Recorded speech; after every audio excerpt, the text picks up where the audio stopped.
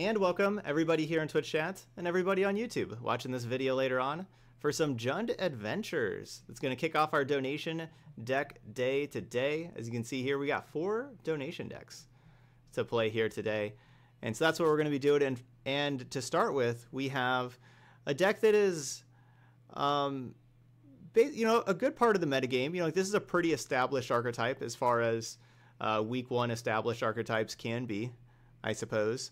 So yeah, I've played the Golgari Adventure deck before, as y'all know, but this is gonna be my first time splashing for Bonecrusher Giant, which is basically all the Jund deck does. As you see, everything else is Golgari. Even in the sideboard, we don't really even have any red spells to go splash for.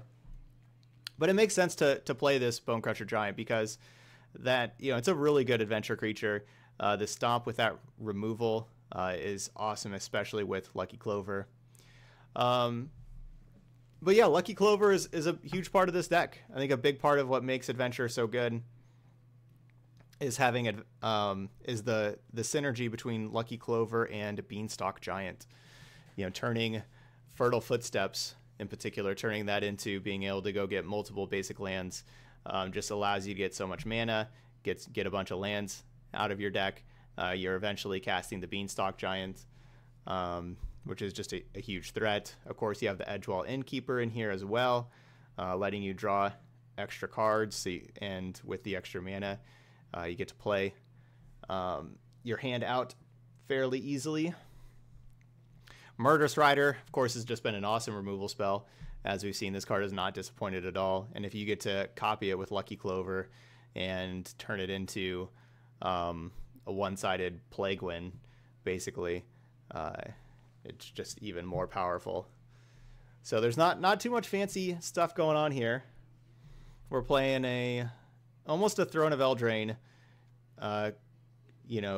constructed deck here, like where basically everything's Throne of Eldraine, except I guess we put in a couple Legion's Ends here, but wow, everything else this is just like the Throne of Eldraine precon, like when they're like, all right, they basically pre-constructed this deck for you. Like they're like, all right, here's the good adventure spells, put them together. Not too difficult of a deck there. Some sets just have like precons basically, kind of in the set. Elementals in M20 is just all M20 cards. Like, all right, put all the elemental cards together, and you have your elemental precon. And now this is like the adventure one for this set. But anyway, enough talking. Let's go ahead and play a league. Let's see how it goes. All right, so with donation decks, we always just play through leagues. This deck's a pretty established archetype. Hopefully it does well. I'm expecting to do pretty well with this. Yeah, the pattern here, just some little bicycles. I don't know if you can see that. Yeah, there's just some bicycles on the tie.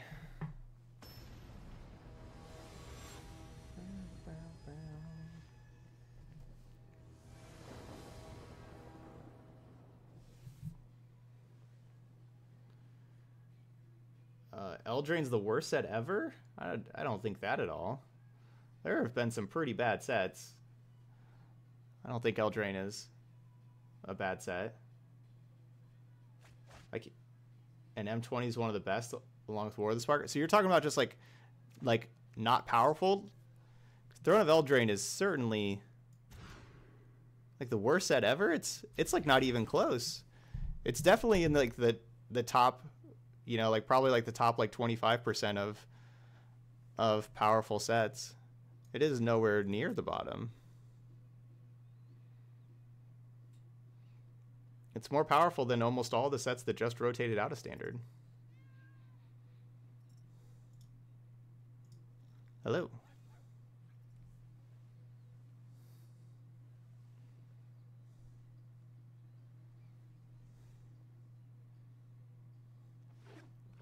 I just don't understand how anybody could possibly think the Throne of Eldraine's an underpowered set.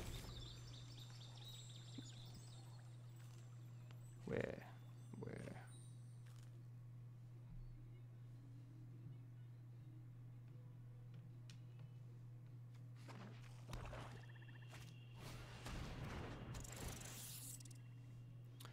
Burglar Rat so good.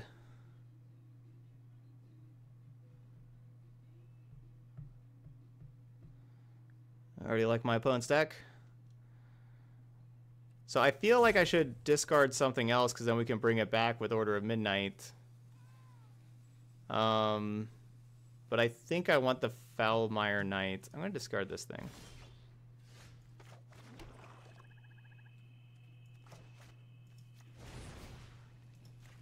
This doesn't really matter if I just cast the Order of Midnight immediately.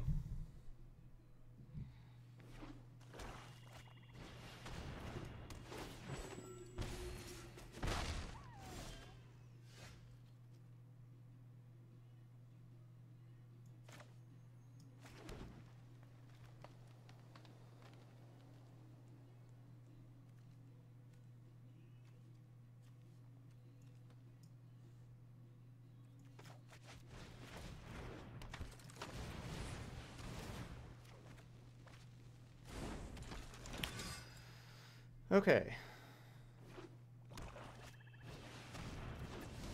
I laughed out loud yesterday watching the YouTube replay when the opponent played a Bolt Bend on your Priest trigger.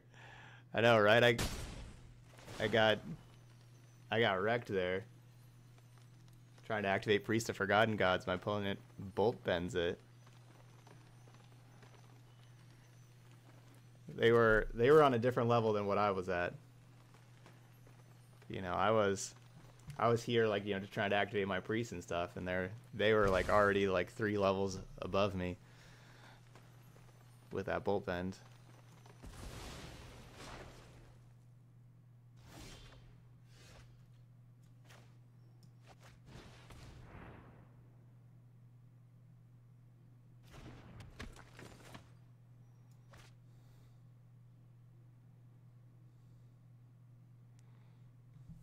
Fortunately, Bonecrusher Giant just doesn't kill any of these things.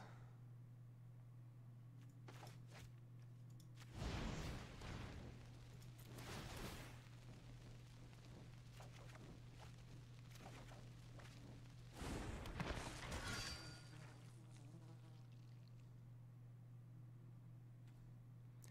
think I'm going to activate, or sorry, I think I'm going to cast Once Upon a Time instead of doing this. I mean, I can attack in with the Edgewall Innkeeper, and then also Bonecrusher Giant to double trade with a Yara.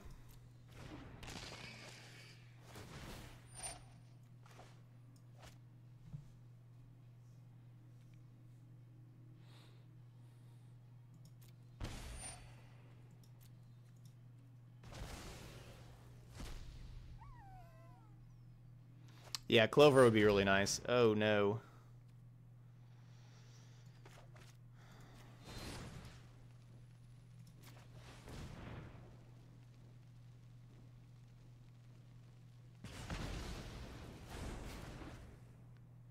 I do not want them to exile both Innkeepers. What's up, Zerf? Doing good? Doing good. Have had a good day today. And ready for some different decks here. You know, we got 4 donation decks, so 4 new ones. I'm ready.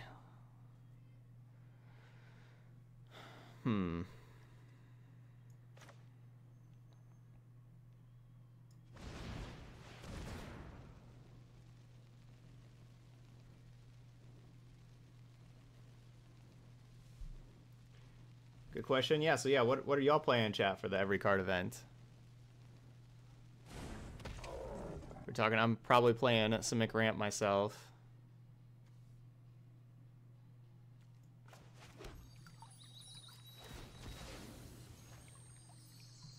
I shouldn't do this. I shouldn't fetch here.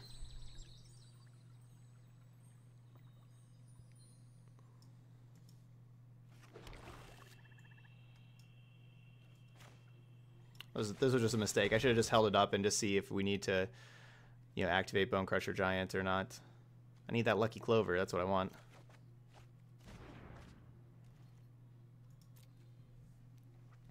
Dang, I'm already down to 8.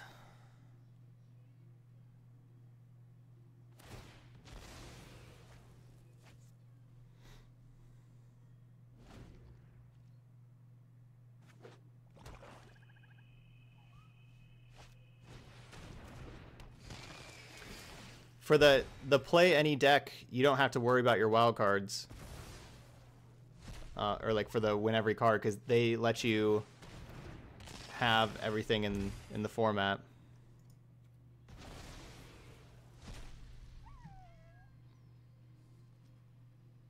Gonna go with Dredge Phoenix. Nice.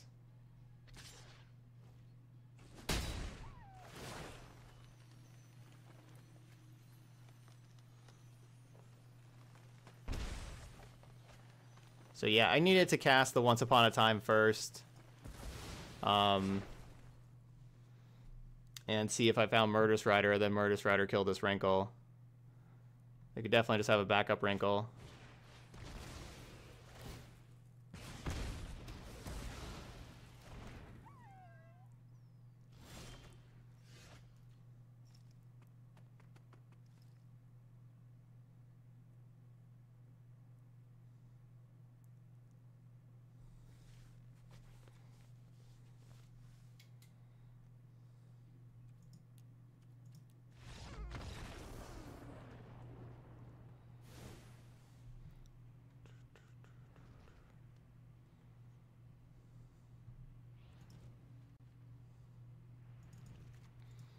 All right, couple Golgari Queens.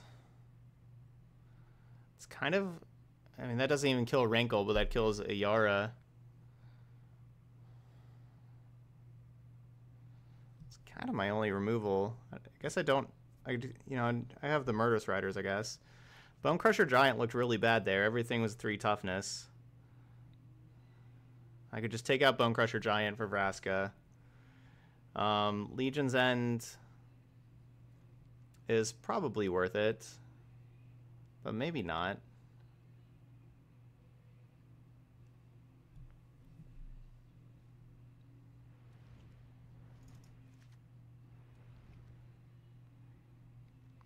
The 2-drops aren't very important.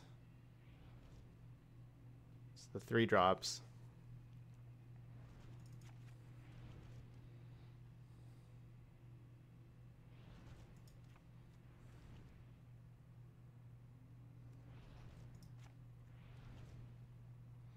I mean, if we have Lucky Clover, though, Bonecrusher Giant's going to be a lot better. Let's just play those and not play the Vraskas. Let's just take out Legion's End for Veil of Summer. Hey, Rex. Yeah, I mean, I think for best of one, what I think is the best of one deck is Simic Flash. I think I'm probably going to play Simic Ramp, though.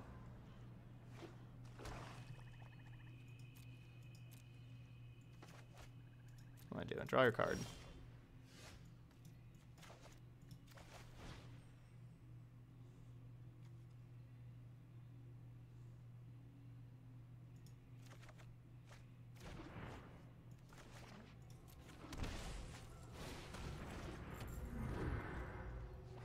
So I took Blood Crypt over a Fable Passage because I want to have 3 mana here.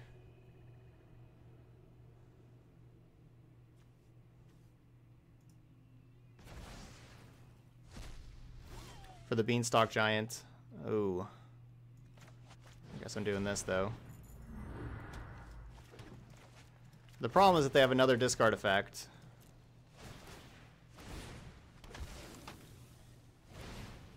To like just get rid of Murderous Rider, I guess. Beanstalk Giant is too good to get rid of. These sleeves were from the pre-order. You had to pre-order Throne of Eldraine. So I don't think they are available anymore.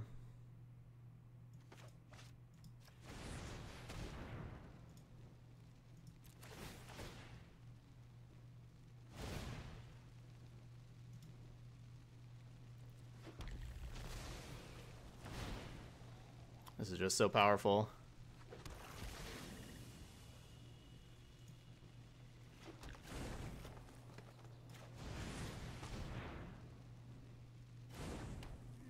Attacking doesn't make sense with them being able to activate Fenlurker.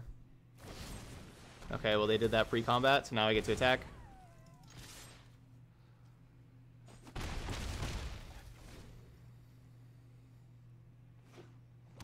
Yeah, when you get Lucky Clovers out and you get to do its thing, this deck gets to do its thing, it's pretty incredible. So I just have the one creature in the graveyard right now.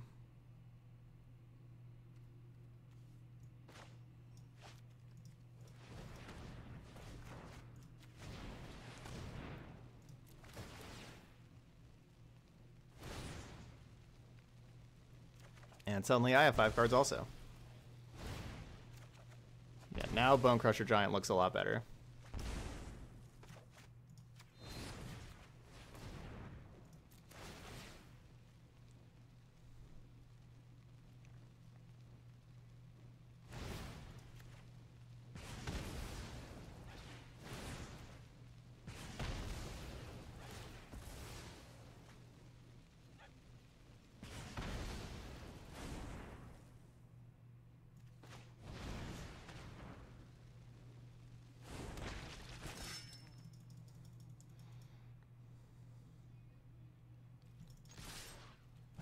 Yeah, I'm definitely trying to win for sure, but I kind of feel bad. I like the mono black value deck a lot more than, yeah, because this looks just like my mono black value deck, and so I like that more than Jund Adventures. But of course, I'm definitely trying to win. I'm not trying to lose, but it's kind of a feel bad of like having, yeah, 9 Bonecrusher Giant. It's over here.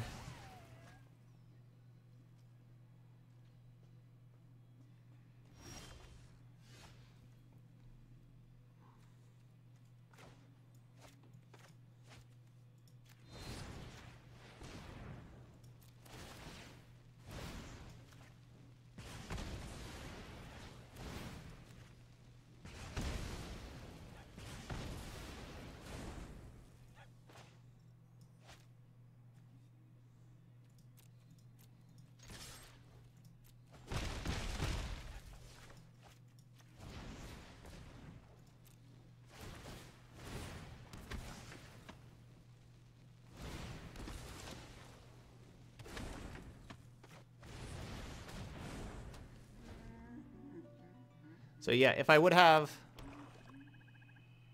just done all 6, 12 upstairs.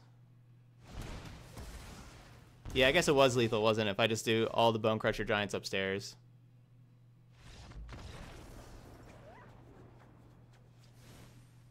Yeah, 14 with 1 blocker, because it's 12 damage for Bonecrusher Giant, the 2 of them upstairs. And then the 1/1s. I didn't really count. I didn't count it, but yeah, that was lethal.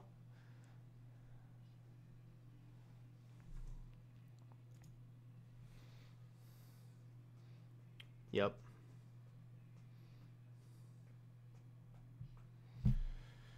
Stream Decker's being odd. Why is that?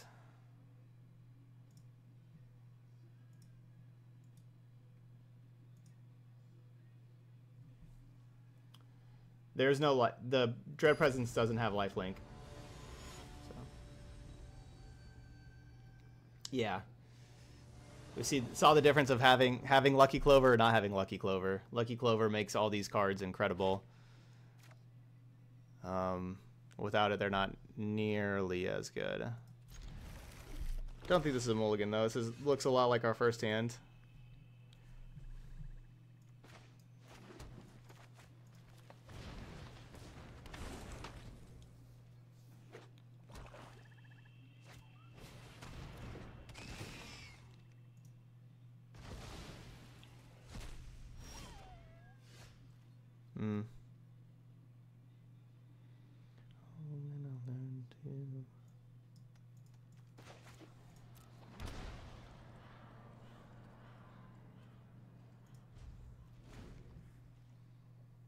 Hey Caesar, good afternoon.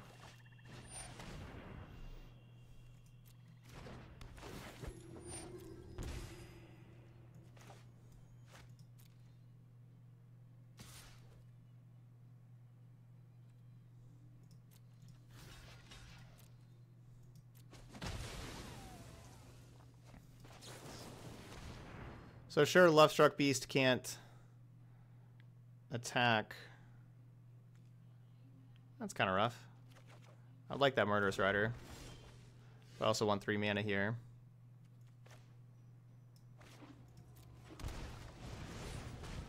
But we have other 1/1s we can play, you know, like with the Foul Mire Knight. Getting their creature off the battlefield so they don't get to sacrifice it to a Yara is really nice. Oh.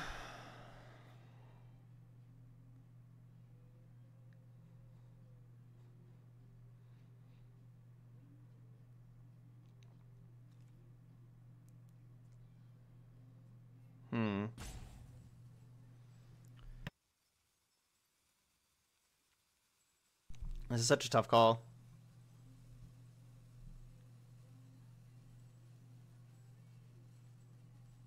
I think it's either Bonecrusher Giant or Veil of Summer. So I'm just going to go with Veil again. But Veil can just be so good.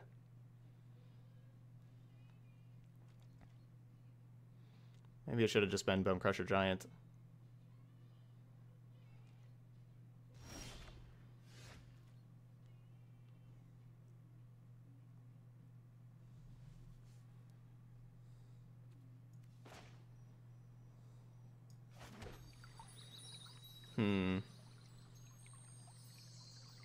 My plan was just to play the Lovestruck Beast, but now we have the Innkeeper.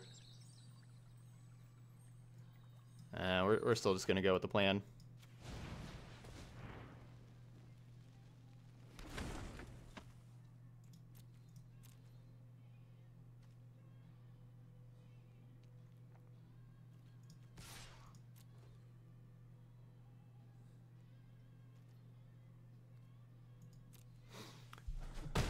A little surprised they don't block and sack.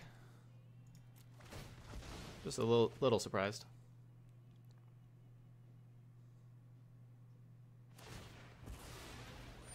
Especially if they're just going to sacrifice.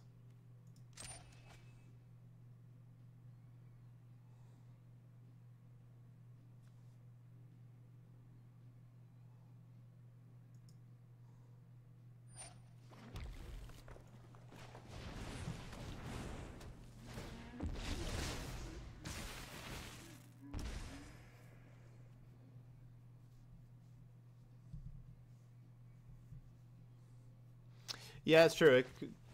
My opponent could be a newer player, doesn't really realize they can do that.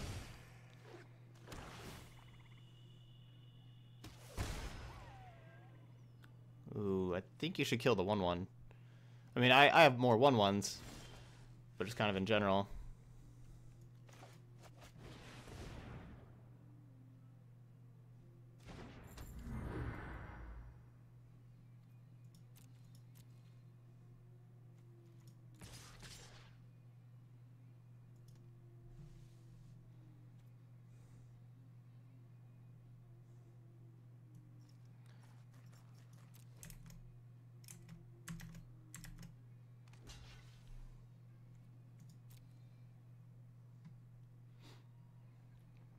Alright, well, they figured it out this time.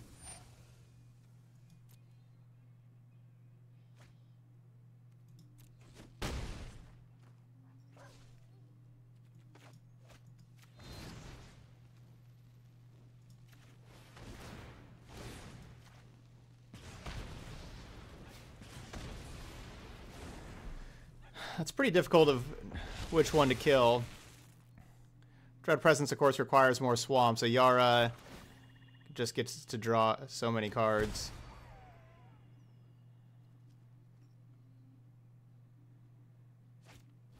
And also drains and everything.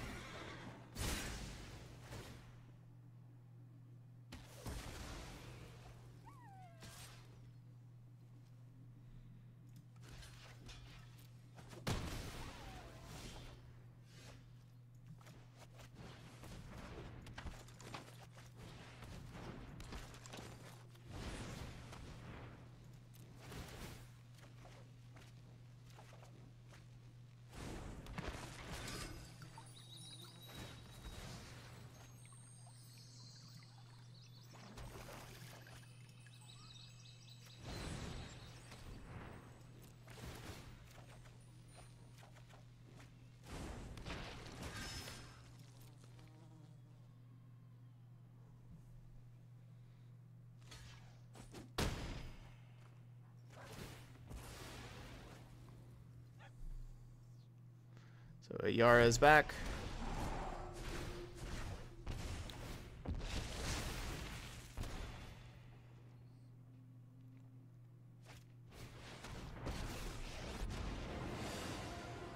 Your corpse will make it. It's not great. Good help is easy to find in war.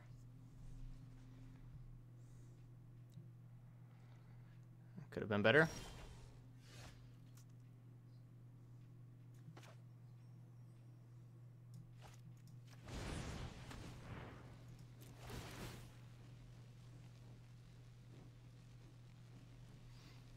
Hey Vin, day's going good. Yeah, day's going real good. We are up against it here though.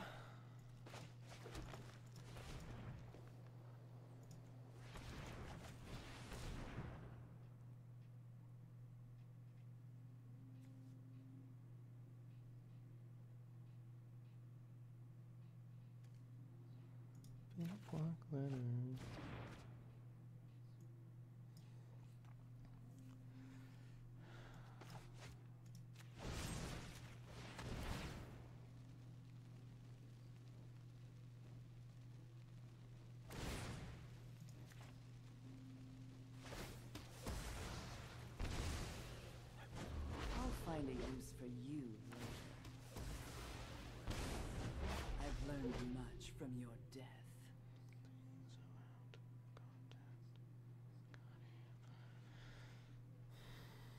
Need some, yeah. Yeah, our deck needs life gain.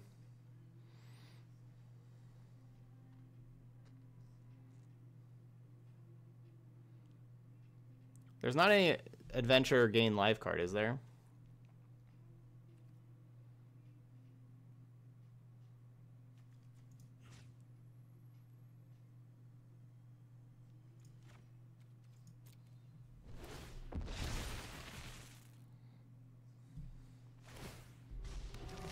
Well, yeah, I don't really care about the gain life for each night. I don't really care about that card. Is there something else, something better?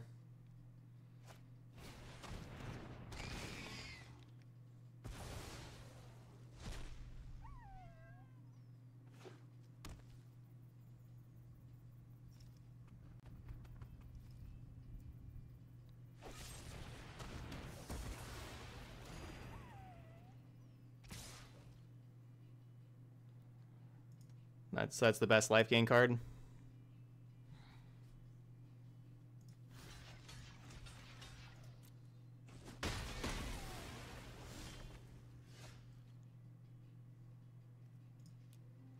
Yeah, I wouldn't play Pulsar Marasa in this deck. I mean, I would play like Plain White Celebration.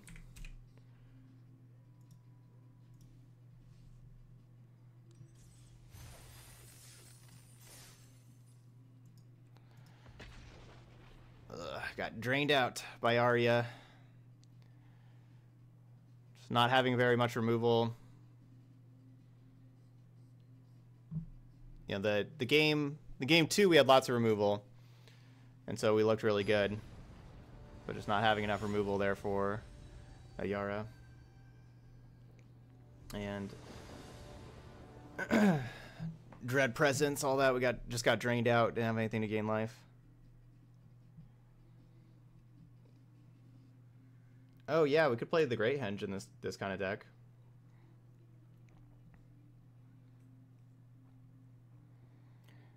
Yeah, just cast a Beanstalk Giant.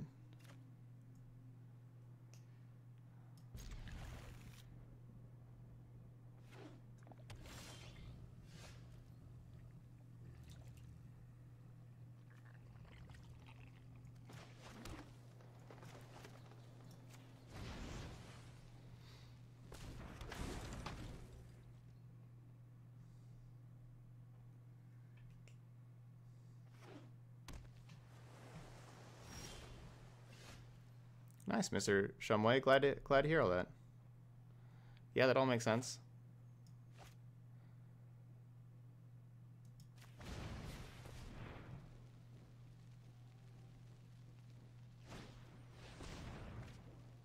Hey, Storm, I'm doing really good. I'm doing really good. You think a Jund Fires deck with Vivian Arcbow, so you can play 3 creatures each turn, could be playable. No, you can't. You can't. No, that doesn't work. Oh, with the Arcbow. Oh, sorry. Arcbow. Okay, I thought you were talking about 3 mana Vivian. Sorry. Yeah, Arcbow would work. Yeah, that is definitely playable. Or like so yes. So that works. You know, being able to cast 2 cards with Fires of Invention and then also use all your mana on Vivian's Arcbow, that certainly works. Now the problem with that is for Arcbow you need a lot of creatures, right? Because you're going to need to find creatures whenever you activate Arcbow to put into play. So if you're playing a lot of creatures, what creatures are you playing? And you know, the X cost creatures don't work too well, of course, because you know, you can't really get those with, very well with Arcbow. But anyway, so like what are you really playing that keeps filling your hand? Because like how do you have 3 cards a turn to play? I could see you having like the 3 cards for like the first turn, but how do you have 3 cards for the next turn after that? And so on. So it's just, you know, you need a lot of card draw to make that work, and I'm not exactly sure how that happens, kind of thing. You know, you're probably going like Risen Reef. Like Risen Reef, like, you know, the first thing that definitely jumps to mind there.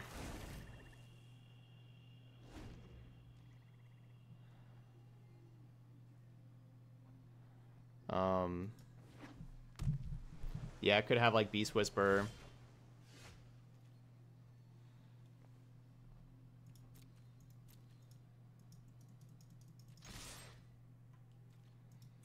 Hey, Graham. So I got the second black source for Murderous Rider, but of course it would have been nice to have 3 green sources to be able to go Innkeeper, Innkeeper, Beast.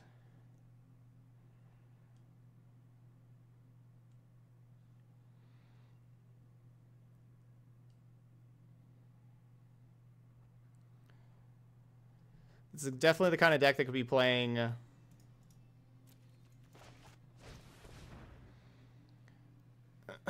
certainly feels like the kind of deck that can be playing Flame Sweep.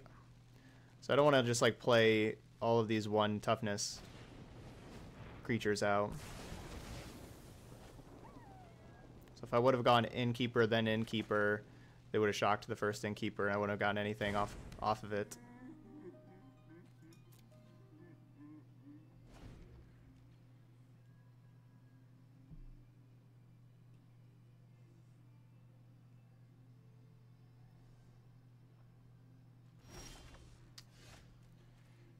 Okay.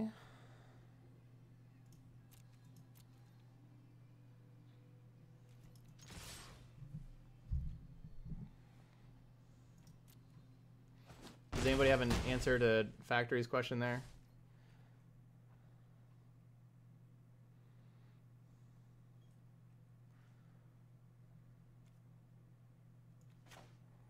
I'm going to do the same thing here.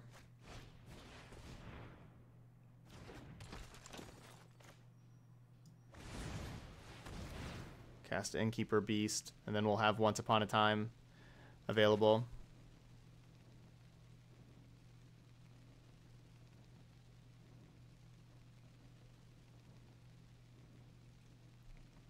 I like holding a 1/1 in hand in case of something that gets rid of the other 1/1s.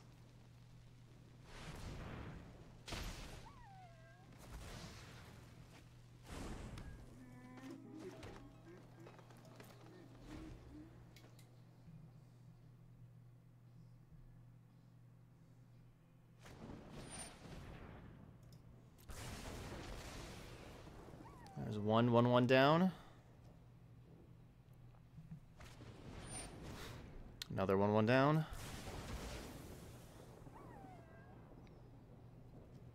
It's both their red sources, though.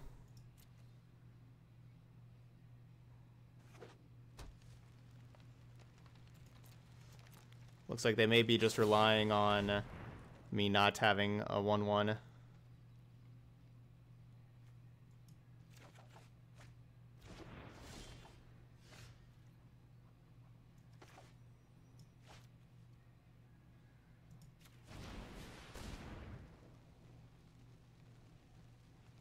I guess actually casting the Profane Insight here means that if they have a negate, they would have been able to counter that. So that would not have been great for me.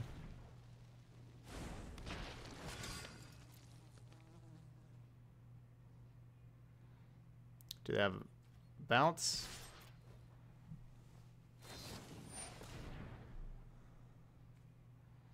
Damage can't be prevented this turn.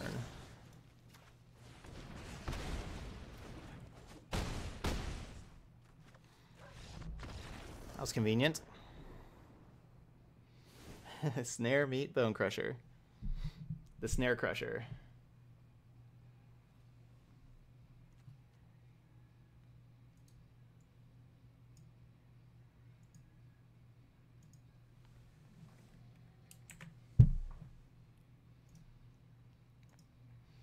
Yeah, thanks, Grim Intent. I'm probably going to be playing Simic Wishes for the event tomorrow, Frost Strike.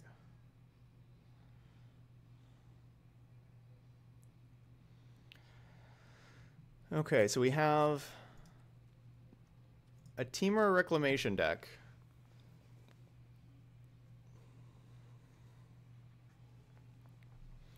I don't want Legion's End. I do want Duress. I want Brontodon, and unfortunately this doesn't kill Reclamation. I kind of want to play Ashiok. They're not going to have very many things to actually kill us. I wonder if we can like mill over the other stuff.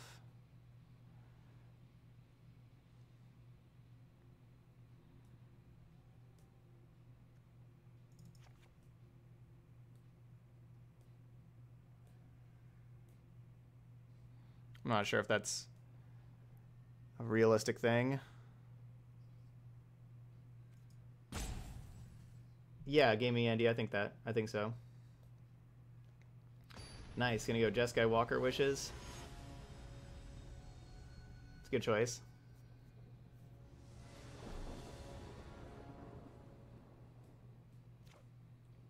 Yeah, Questing Beast, another card that gets around Fog as well.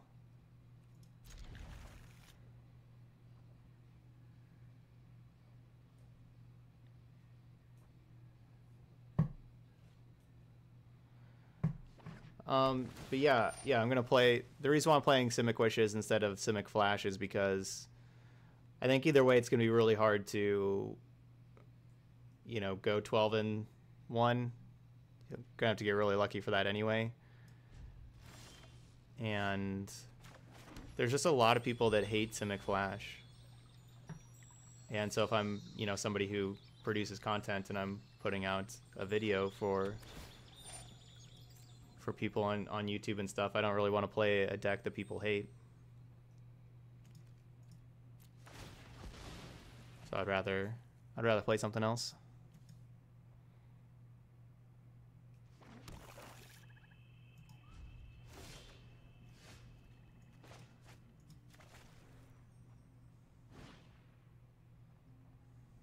All right, let's grab another giant.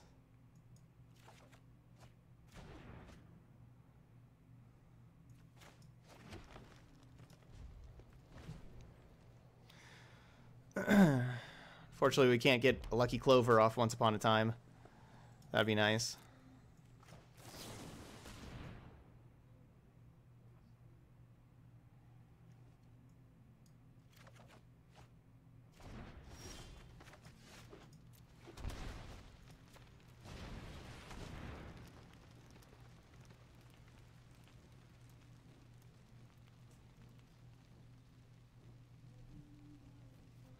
Yeah, yes, I think Simic Flash is a lot better in Best of 1 than in Best of 3. I'm the same way there. I don't think it's like necessarily that great of a Best of 3 deck, but I think it's very strong in Best of 1. It's very good when you don't have to deal with Veil of Summer at all.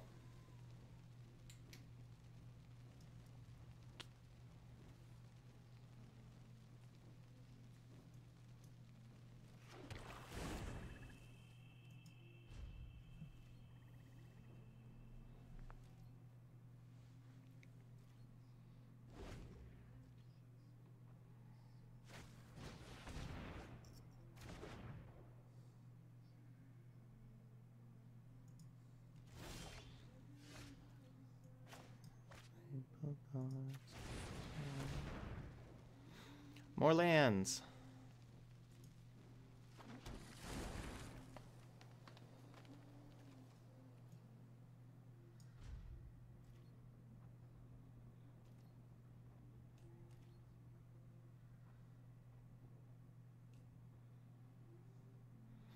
They're struggling with lands over there as well. That's a really unnecessary shock there. We'll see how that plays out for him, but that looked to be a very unnecessary shock. Or just let me know that they have more shocks ready to go. Could throw away the Bonecrusher Giant also. I'll save it though.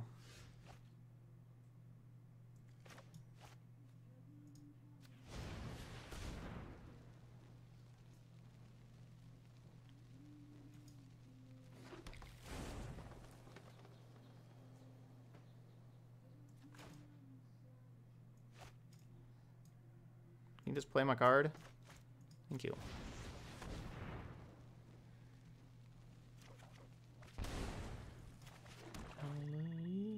To the dark.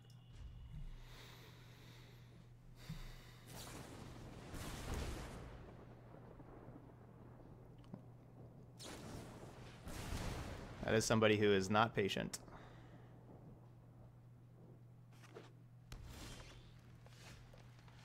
Really, Lucky Clover? Now?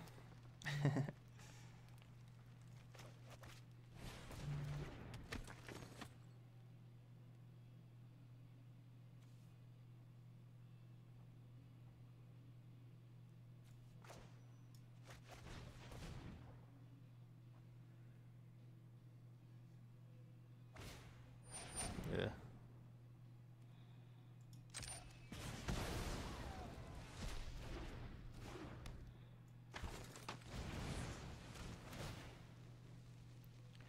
Feels like, think about it, I don't know the last time it's been probably a month since I've reset my router. Feels like my router needs to be reset.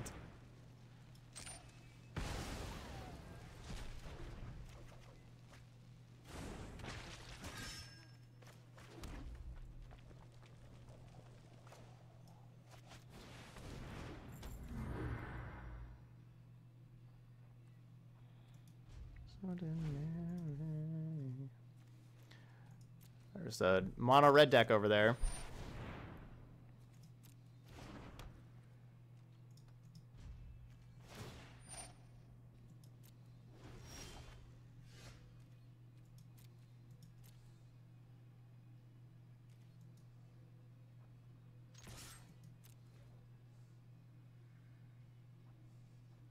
Yeah, it does, Radical Guru. Sorry. Yep, the Orzhov value that we're playing here in a little bit has 4 Charming Prince in it.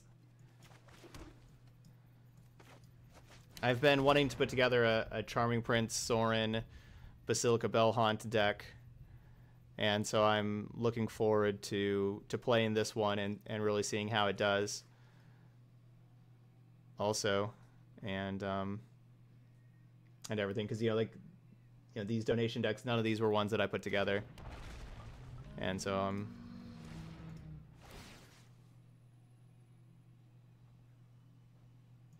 looking forward to trying that out.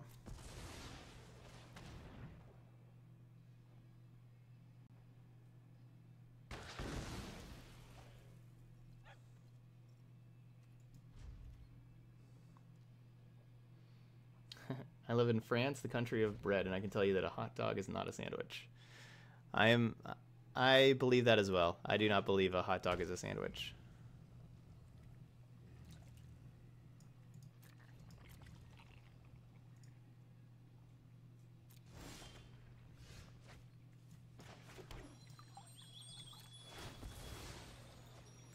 Opponent is playing Temur Reclamation.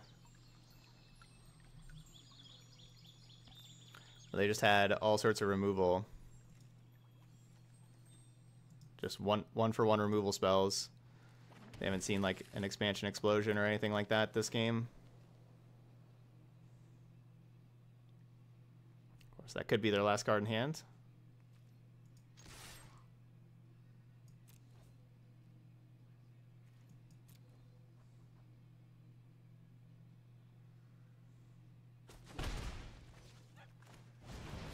10-10.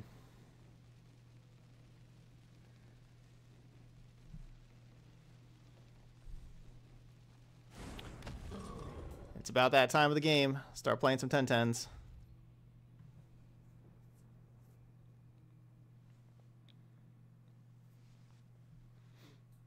pretty good when you like you and your opponent basically both ran out of cards. You know, you got not much else left, but you just have 3 10-10s just in the holster over here,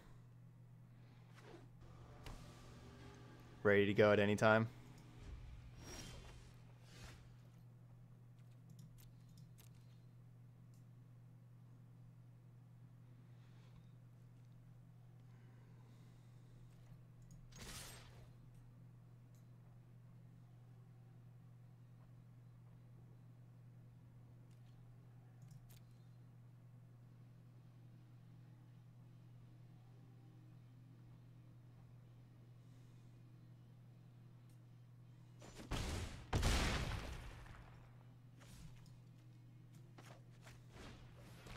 All right, what you got over there?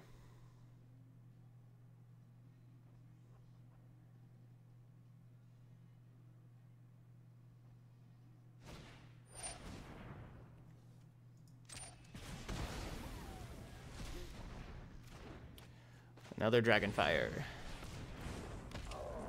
3 Dragonfires, 3 Shocks.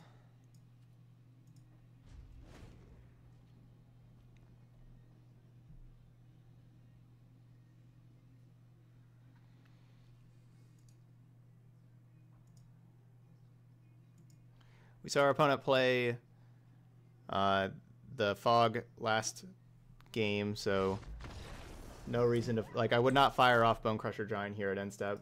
Hold it just in case they're holding another Fog. Yeah, what's the deal here? Let's just reset Arena. I know I haven't had Arena open for very long, but it's just acting really slow there.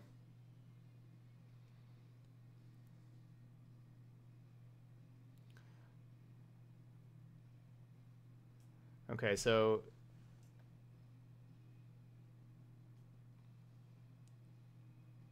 okay, Hole in the Earth. So what do you got there? Yeah, Eric, I think Dimir Control could work right now. It's all about if the... I think there's enough, like, control cards. It's kind of... Like, basically are, like, the sweepers good enough? And are the finishers good enough? Those are the... You have, like, all the rest of the stuff's good enough. Like, your 1-for-1 removal is awesome. Your discard is awesome. Those are the real questions there. Is your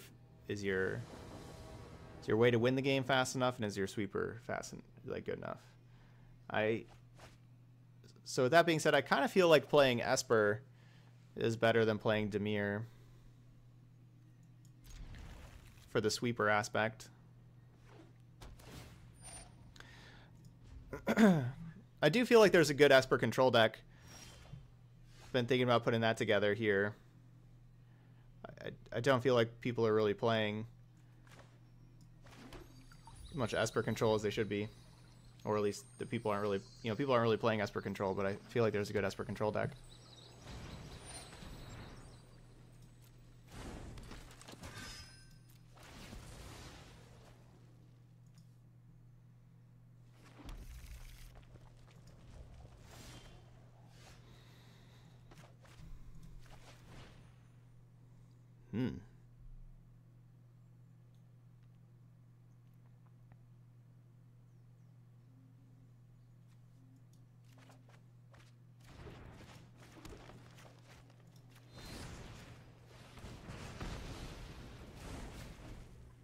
Yeah, I hated that Doom Foretold deck whenever we played that the other day. To be fair, I had very bad hands, though, also, with the deck. To be fair.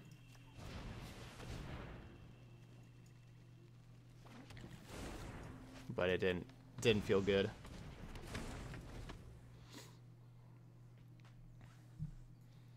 I think kind of just going like full on control and just going like, you know, the Esper, like basically playing Esper Mill is maybe the way to go, because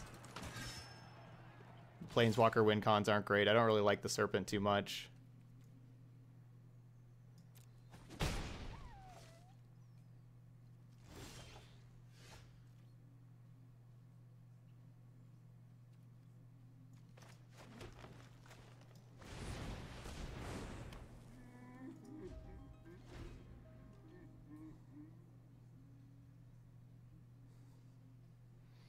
I'm probably going to make that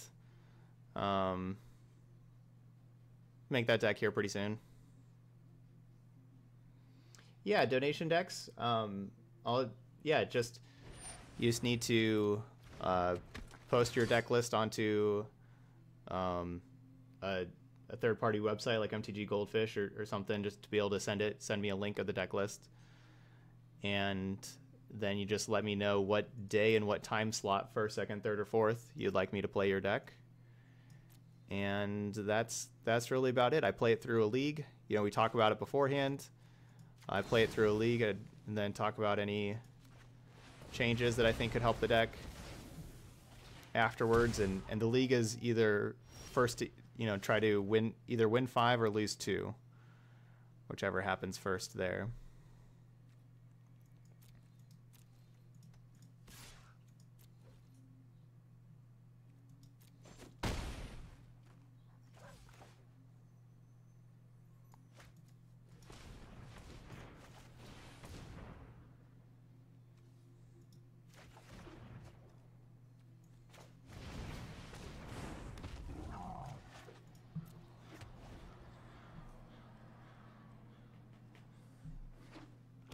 Also, with the donation decks, if you want me to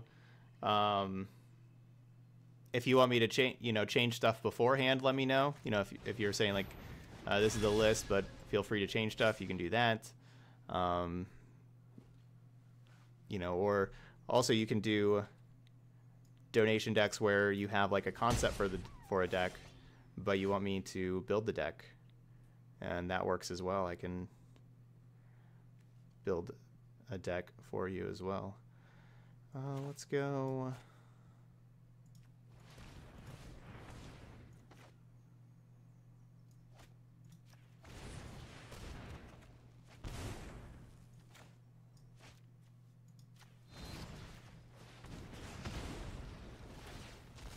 It turns the Venerable Knight into a 4/3. The other one. But we get a big hit in here first, though.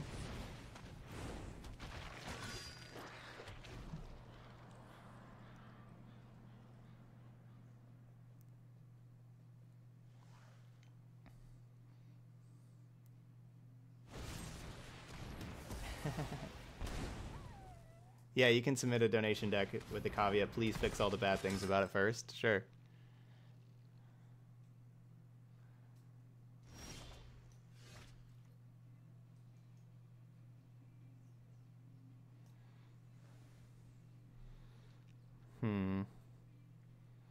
Not the best time for Lucky Clover.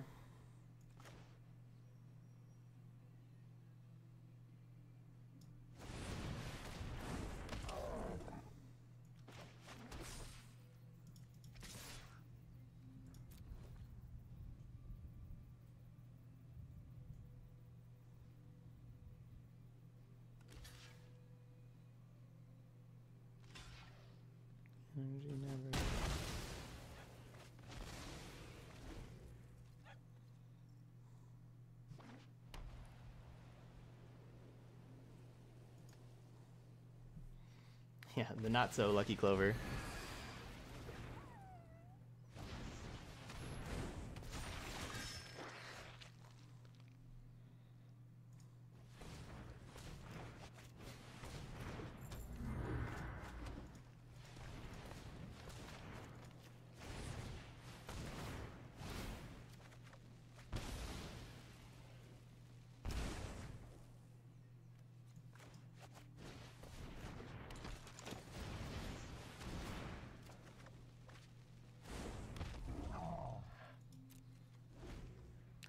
To just be like the regular Clover.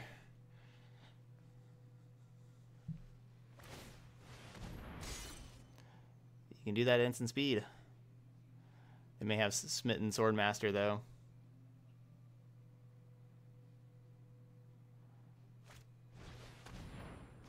The Innkeeper.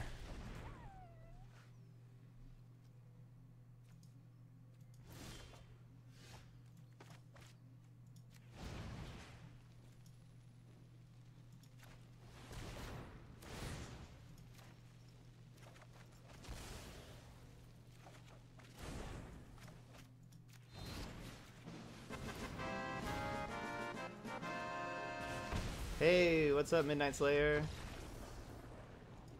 Ads are bad. Todd is good. There you go. Yep, get rid of those ads with the Twitch Prime sub there. Thanks, Slayer. That's our first sub of the day. All right. Got the stream kicked off.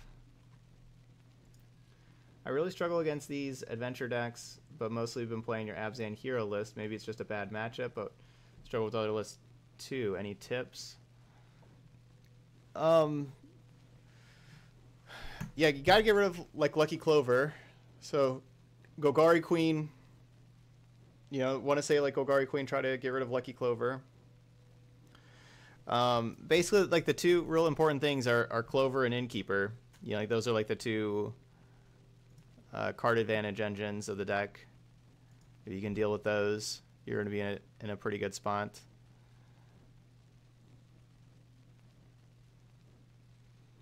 So my opponent's playing Knights. I don't know if I want to go like all in with all sorts of removal. I'm going to take out the Order of Midnights. We're going to play an extra Legion's End and Grasp or Queen. Probably Grasp.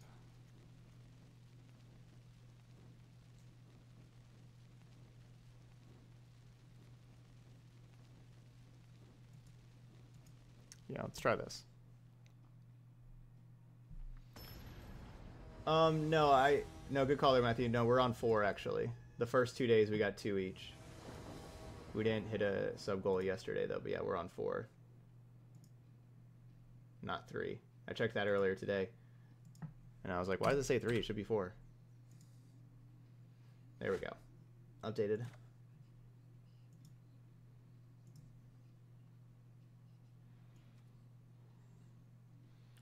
Okay.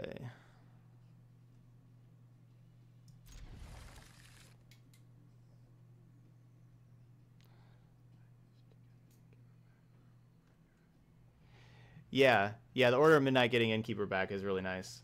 That is true, but you know, we saw Legion's End there from our opponent, so we may not necessarily be able to get it back.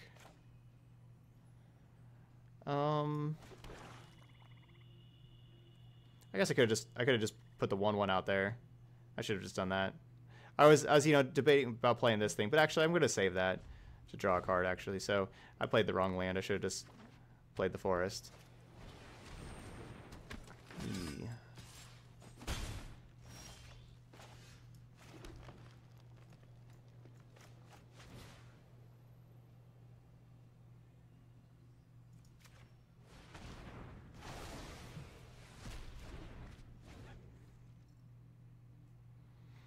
We still have the Murderous Rider to kill the Knight.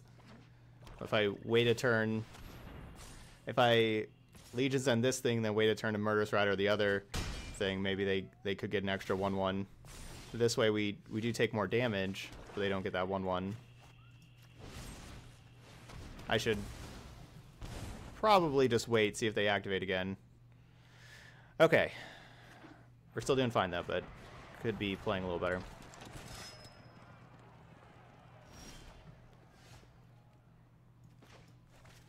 Give me a land.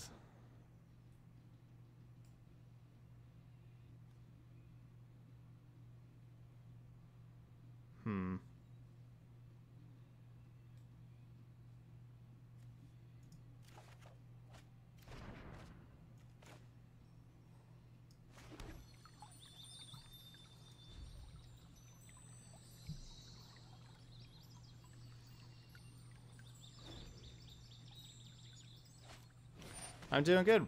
Yeah, doing good, Blade.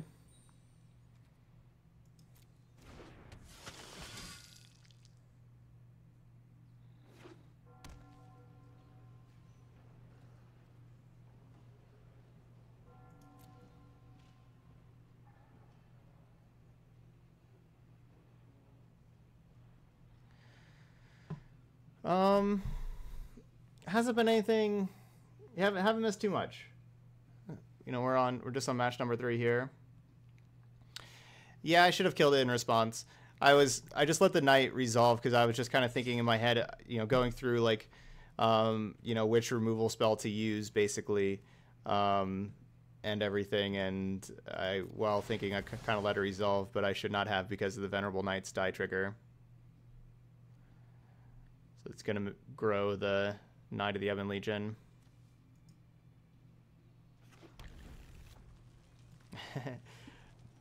Nah, not all my plays are good. This game I have not played the best.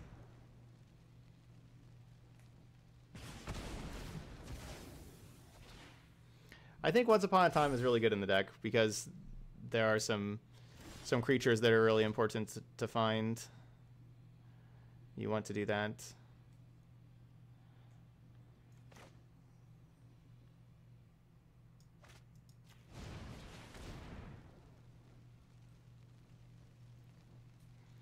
More lands.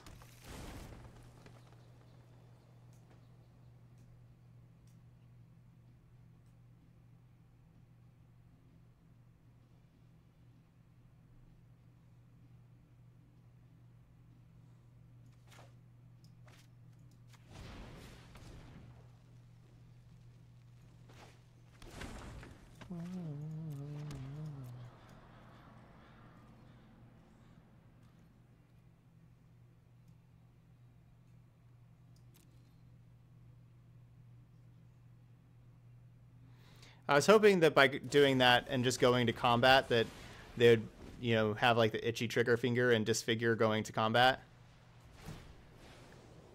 And then I would be able to play the Foulmire Knight, the second main.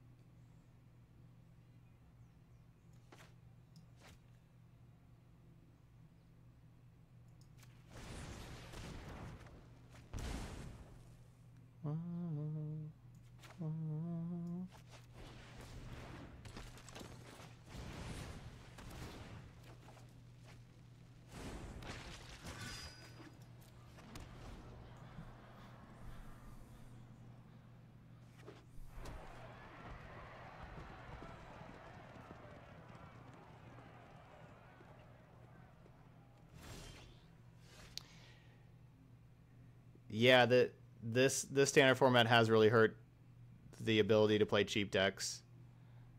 It is difficult to play cheap decks in this format. That is very true. Some like the rares and mythics are just much more powerful than the commons and uncommons.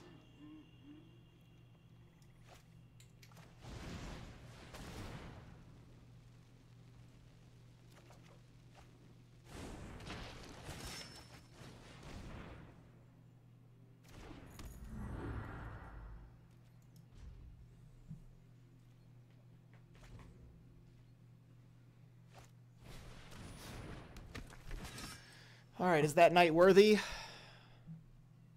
Maybe. So Knight of the Ebon Legion is a 3/4. If you add a +3/+3 to it, that means 6/7.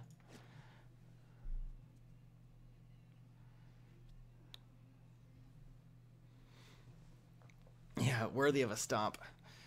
So if it's a 6/7, and if it blocks Lovestruck Beast, then my Bonecrusher Giant will be able to stomp both the Worthy Knight and the Knight of the Ebon Legion.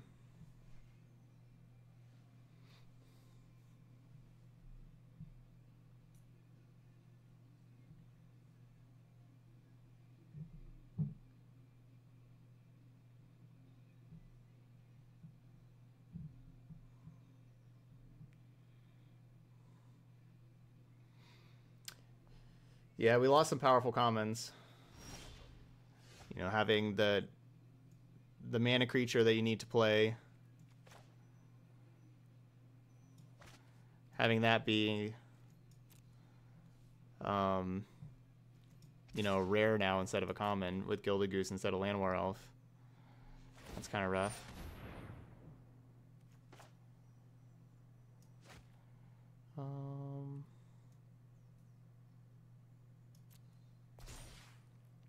So, of course, I could have Bonecrusher Giant in response and just kill the knight.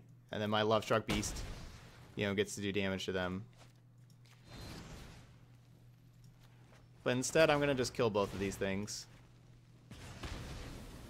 So I'm basically trading my beast for the knight.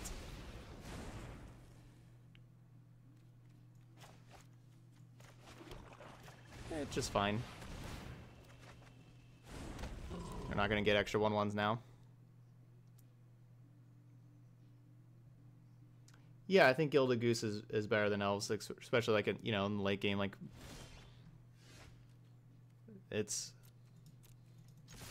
you know, definitely really good being able to make all those food tokens and everything.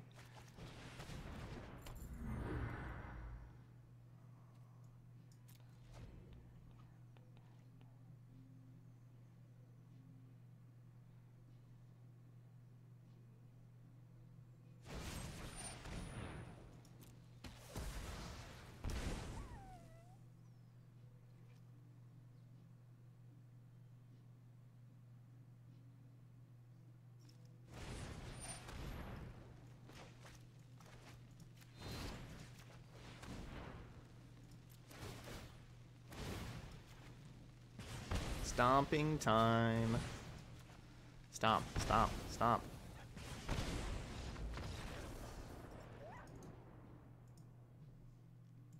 So yeah, so that's why we want to splash for Bonecrusher Giant.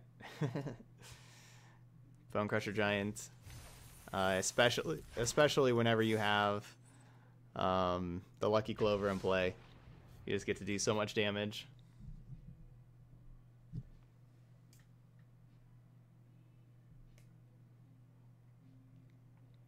Feels like they're trying to soak up wild cards. I can definitely see that. Whenever mythics were introduced, I don't know, 10 years ago or so, whenever that was, you know, it was in the Alara block, but whenever that was, whenever those were introduced, they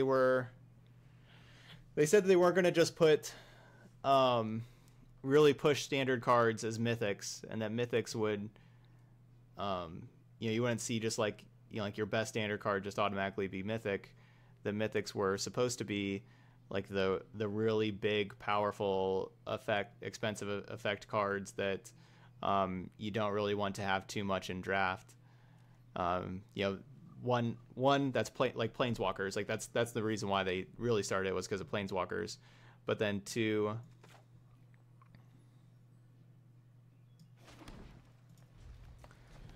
two, like the other cards that weren't Planeswalkers were supposed to be like the power, like the big kind of expensive, you know, like your Apex of Power type things, or, you know, like you're just, you know, like those really powerful effects.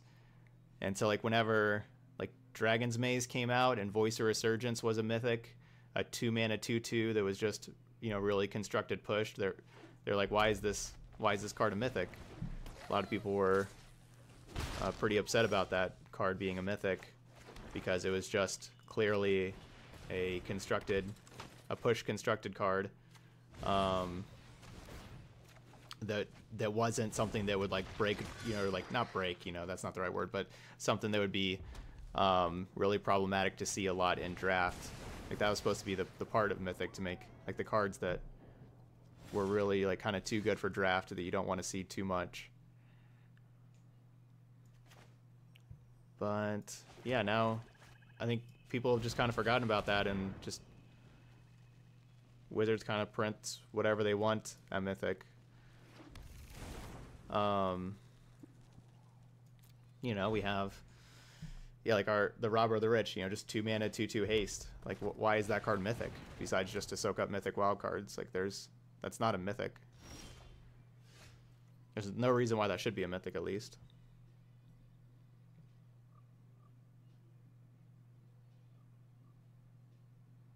You are incorrect, Smash. The statement is just questing beast isn't good. That is an incorrect statement.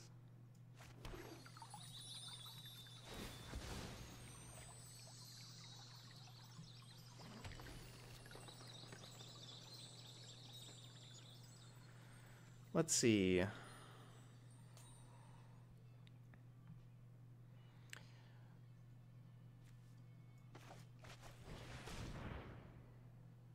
This thing has lifelink.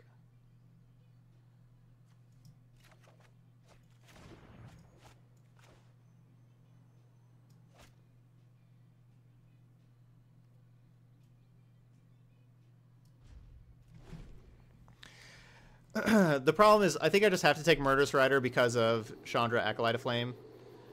But then also even just Chandra Spitfire, like, I think I need to have answers for those 2 cards. Or that thing.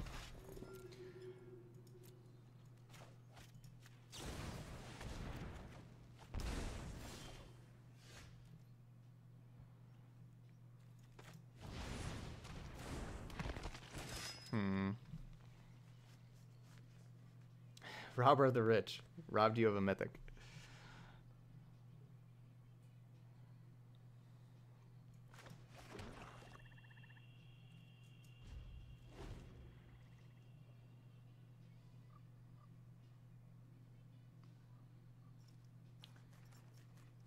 Yeah, no, that's, yep, you're right there, Rangers. It said that Voice Resurgence was originally supposed to be Amara Tandris. When they realized the guild champions cycle were going to be all rares, they instead made the really bad 7 mana Amara rare. Go get him, buddies.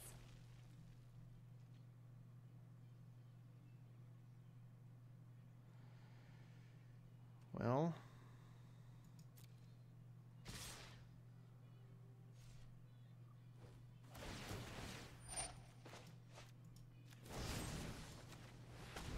I would rather kill Chandra, but we kind of have to kill this Torbrand.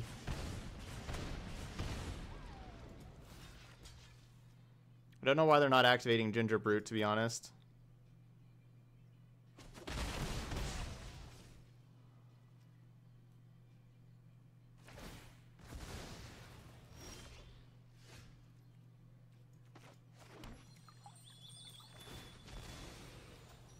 What are all these lands doing? Alright, so we'll go. I mean, I kind of want to play Murderous Rider because it has lifelink. And we can block these tokens that they attack with lifelink.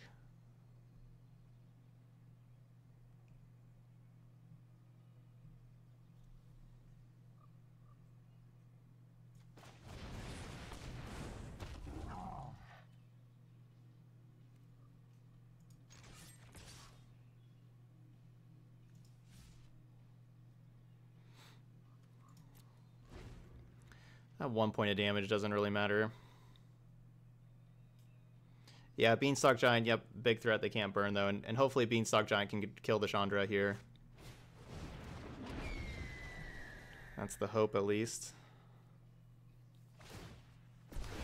Hey, these little guys are great.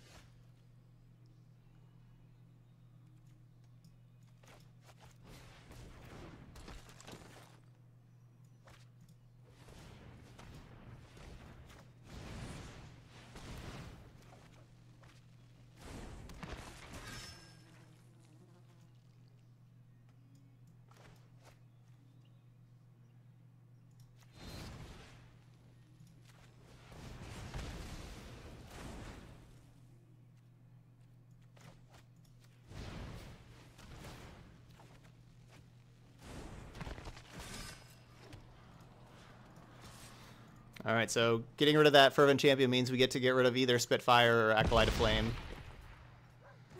I'm late to meditation. reputation anyway. So that's pretty important there. Please no other Acolyte of Flames. Oh no.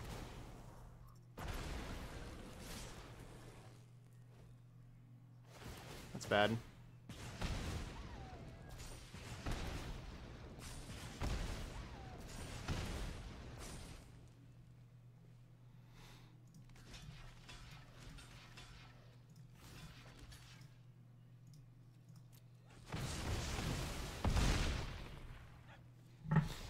I mean, that could have been in their hand. That may not have been a top deck.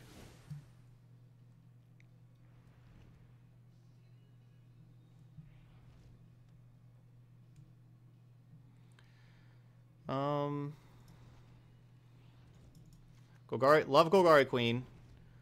Yeah, this takes out like their 3 most important threats.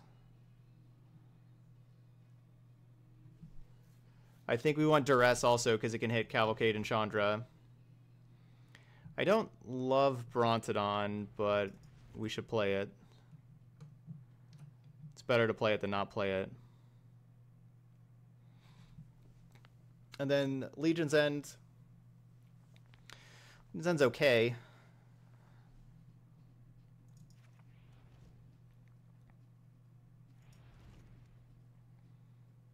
It's worth it. Okay, Foulmire Knight.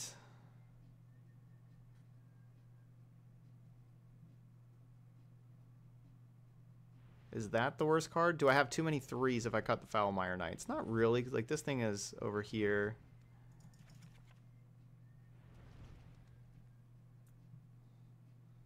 Maybe a Once Upon a Time.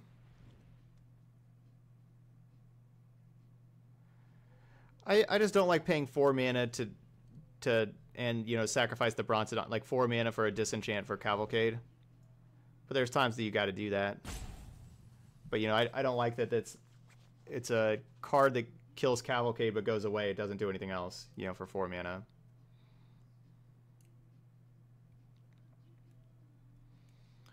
The Beanstalk Giant should have reach because the Beanstalks always go up to the clouds in the stories. That is true. That is true. I could see that card having reach. That makes sense.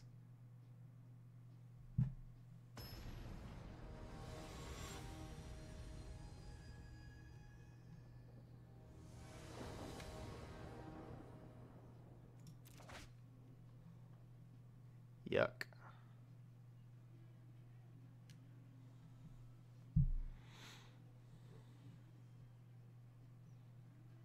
I mean, Lucky Clover is nice. This kills 2 of those 3 drops that are really good. Between Warboss, Spitfire, and Chandra. Obviously, we take a lot of damage, but gotta be able to kill those things. So it's like having 2 removal spells. Dang. Can I go back to the first hand?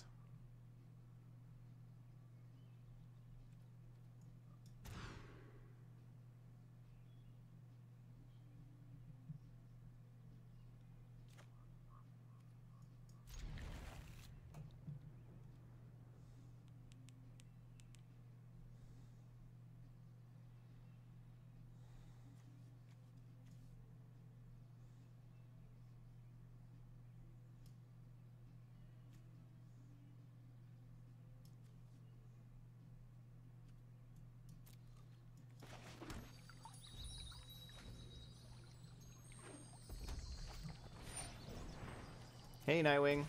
Yeah, I got 4 donation decks that we're playing here. I had a couple sweet ones yesterday with the Ayara Citadel, and I like the Grixis Reanimator quite a bit too. From yesterday.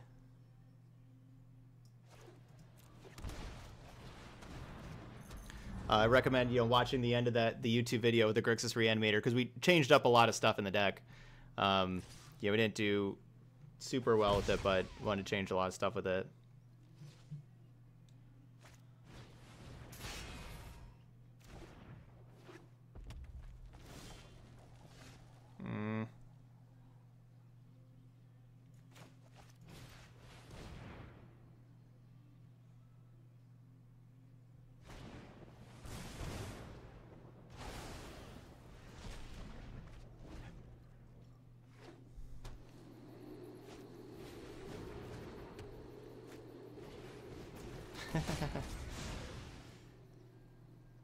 That's a good top deck, I suppose.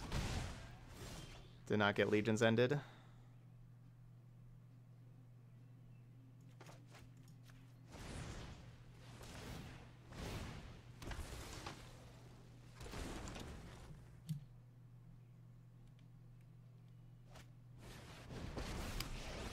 Yeah, it's another good draw. Anyone need a match? No. Too bad. Say hi to my fiery friends.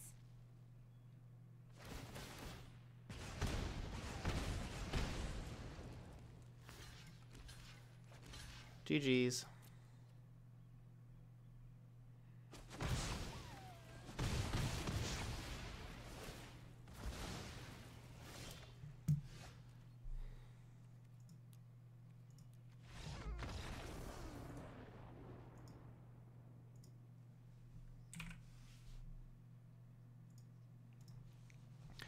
It definitely felt like going under the deck is the way to go.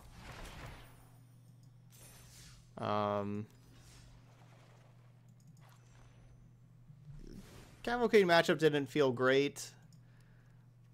My hands there that last game were awful. You know, like we went down to 5. So the hands were just really bad. Didn't feel great though. I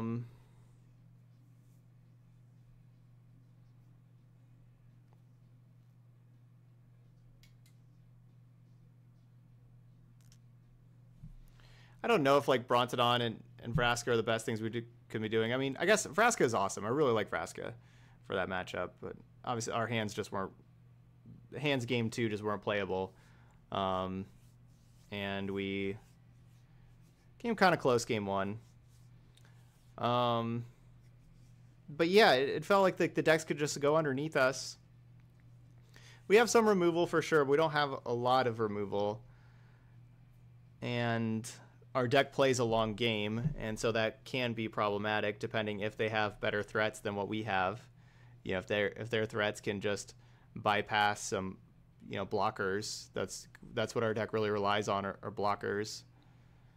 So yeah, I'm not sure if like the bad mana and everything is worth the Bonecrusher Giants. I'm not sure. Instead of just playing Golgari, because there's other removal spells you can play in that slot.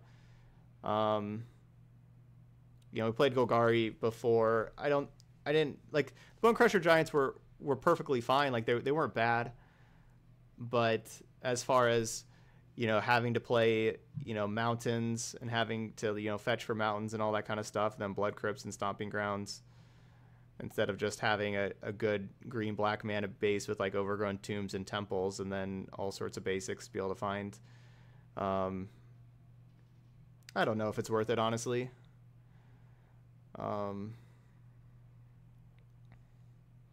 Yeah, our deck plays a long game, but yeah, our long game can tax our life total with Murderous Rider, and then yeah, if they just have evasive, as we saw that, like evasive threats, you know, like flyers, cards like Ayara that just ping us all the time.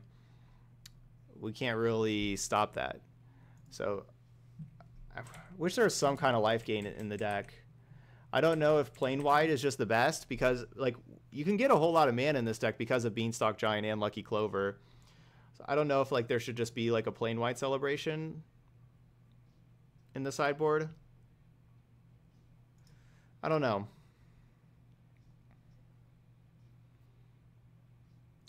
Celebration's probably too slow. I know y'all were saying Smitten Swordmaster, but I wouldn't want to play that in this deck.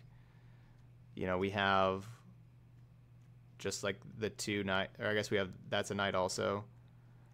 So we have just these black adventure creatures or knights. I mean, I think you can play a Smitten Swordmaster deck, but I don't think this is it. I don't think Swordmaster is good enough for this deck.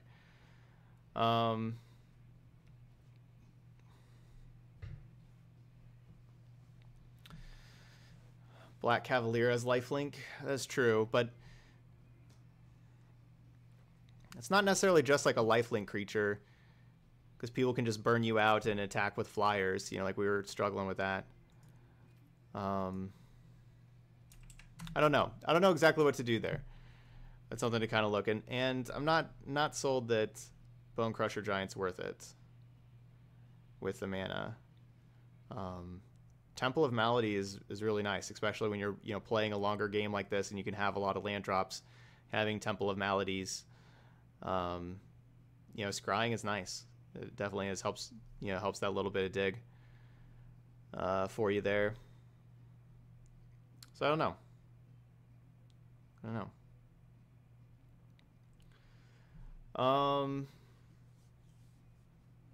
Yeah, so that's it here for Giant Adventures.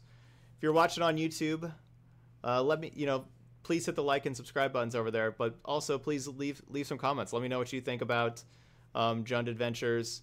What do you do against like the life drain kind of decks like a Yara? What would you do against like how does this deck really deal with with flyers too much? Like I feel like we have to have Murderous Rider or Bonecrusher Giants, and even Bonecrusher Giant's only doing, if we don't have Lucky Clover, it's only doing 2 damage. It's not killing other flyers. We saw there with like the Chandra Spitfire, but I could see like Crackling Drake and whatever other flyers there in the format. Guess there's not a ton of flyers, but yeah, let me know what y'all think. What you do against aggro and everything in Giant Adventures, and if you like Golgari more or what. But there we go. All right, so thank you so much for watching our first deck here, and I'll see you for the next video.